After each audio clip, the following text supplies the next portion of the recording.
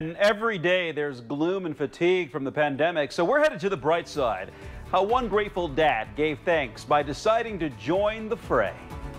And along with informing you, we at WRTV also want to uplift you right now. It's a unique way to say thank you. Our Nikki Dementri introduces us tonight to a local dad who got a very specific job as a way to give back to the place that saved his young daughter's life.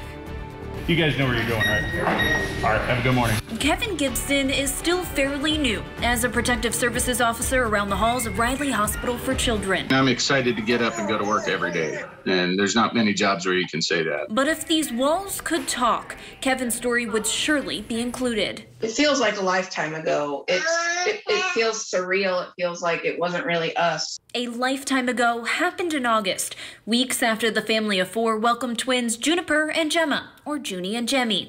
Before birth, the Gibsons learned Junie had a heart issue. It's one of the most common and underdiagnosed diseases that we see. The Gibsons say things happened quickly. What was hoped to be a simple cath lab procedure turned into cardiac arrest, then ECMO, and finally open heart surgery. We do want to warn you, some may find these images discomforting. When I saw her that first time, I kept going outside of her hospital room and looking at the door because I was like, this doesn't look like my baby. I think maybe we're in the wrong room. During Junie's weeks-long hospital stay, Kevin, then a stay-at-home dad and former code enforcement officer with the city, got to know the protective services officers on duty. They told him they were hiring. Pretty much everything was guiding me to where we are now. Without hesitation, Kevin took the job. He wanted to give back and, most importantly, wanted to say thank you, which he did his first week to the surgeon who saved Junie's life. And he turned around, he's like, "Sir, there a problem?" And I was like, "Yeah, there is, sir. I didn't get to say thank you."